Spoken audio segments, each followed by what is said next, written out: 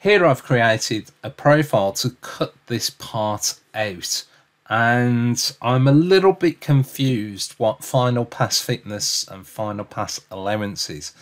Now, I don't really want to go and watch a video on this. I just want to literally cut the part out, and I'm just curious what this means.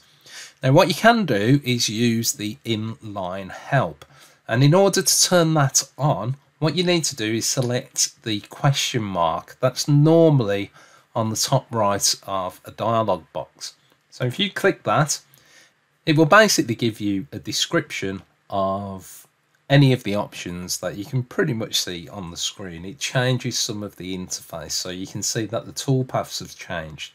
So now it displays what they actually are rather than just icons. But if you take a look at Final Pass Fitness, you can see now it's got an explanation underneath it, and also Final Pass Allowance, it's got an explanation. Now personally, I don't like to use this mode because it clutters up the dialog box. There's lots and lots of information on there, and I just find it hard to actually see where I need to input my figures.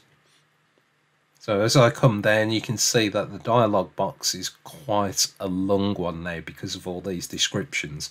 So if that's the case, what I would normally do is just read it, find out what I wanted to know, and then click on the question mark again to go back to the normal viewing mode. So that's how you turn on the Inline Help.